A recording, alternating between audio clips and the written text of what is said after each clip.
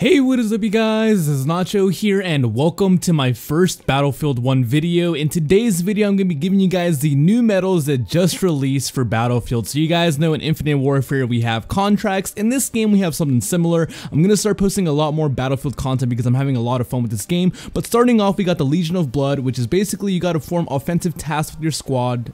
Pretty straightforward. We got the Order of Augustus, which is basically centered around the tank. We also got the Legion of the Skull, which is focused on team deathmatch. This is probably gonna be the easiest one to unlock for most people. We got the Scout Order of Valor, which is basically focused on sniping. I know that people love sniping in Battlefield. For me personally, they are the vein of my existence, but a lot of people I know will have a lot of fun, and I don't really snipe all that much, but this is probably gonna force me to actually use a sniper rifle just to get those XP bonuses. And last but not least, we have the Order of Icarus, which is pretty much performing stuff with airplanes. You know, you got anybody who plays Battlefield 1, you can be in the gunner seat or you could be driving it, and you'll be gravy to get these challenges. But let me know what you guys think about these solid videos. I'm going to be trying to keep this sort of similar to like what I do in Infinite Warfare and keep you guys up to date with all the new stuff that comes out in the game.